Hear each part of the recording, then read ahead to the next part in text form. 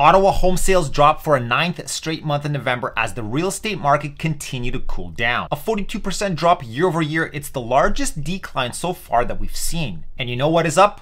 Months of inventory. In this video, we're going to take a look at the latest numbers from the Ottawa Real Estate Board, and I'll tell you if we're finally in a balanced market. Stick around.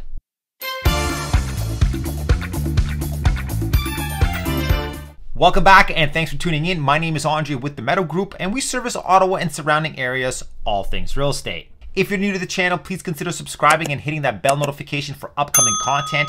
And if after this video you might have some questions, there's a link in the description below and you can schedule a buyer call, a seller call, or simply chat more about the changing market. Home sales, or the number of transactions, has dropped 42% year over year. In fact, it's the largest decline so far this year, just slightly edging out October, which had a 41% drop. Our president of the board, Penny Taranto, quoted the following: "This is not isolated to our local market.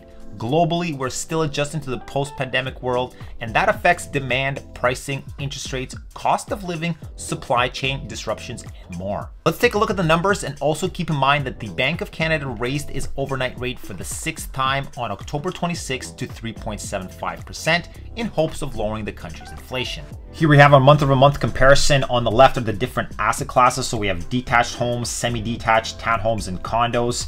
DOM is days on market. MOI is months of inventory. And at the bottom is number of sales, or how many transactions have happened for the month. Let's start with MOI. So currently, as of November, they're at 3.5 months.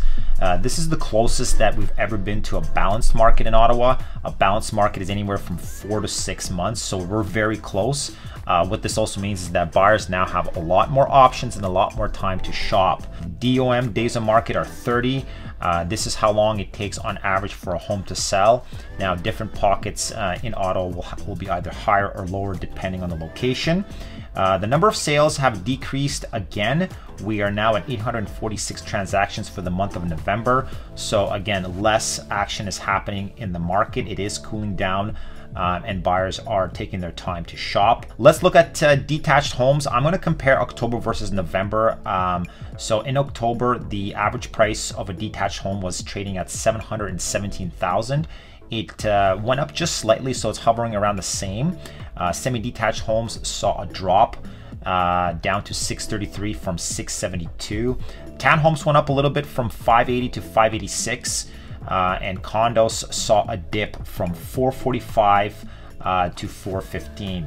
So again, this is going to give you a good indication of which asset classes are going up or down. So detached, about the same. Semi-detached dropped down. Townhomes went up, and condos went down. What does this all mean for buyers and sellers? For buyers, those who can are waiting and watching. You now have more options and time as a consumer to purchase a home. Gone are the days of 30-minute showings and writing an offer on the same day and competing against 8 other buyers. Homes are on the market much longer, and sellers are motivated, and there's the possibility to negotiate on price. If you're a seller, marketing is key, as you now have direct competition down the street. Now might be a good time to fix something up so you can advertise your recent improvements. And of course, you need to be patient and understand that there won't be 30 showings on a given weekend. Here we're looking at the year-over-year comparison. So what we're doing is looking at the average price for November compared to November of 2021, so same time as last year, if it was an increase or decrease.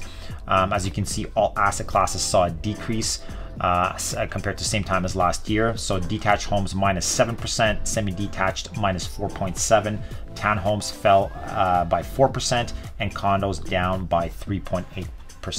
So what happens now in the market? Don't forget that last week the central bank hiked its key interest rate to 4.25%, and this will obviously affect first-time home buyers the most, as their purchasing power will probably decrease. Will buyers wait and see until the start of 2023 if home prices will drop even more? December sales on average are the slowest of the year as everyone prepares for Christmas and the start of the new year. So is now the best time to buy a home and take advantage of a possible upcoming balanced market? Let me know your thoughts. Thanks for watching, and catch you in the next one.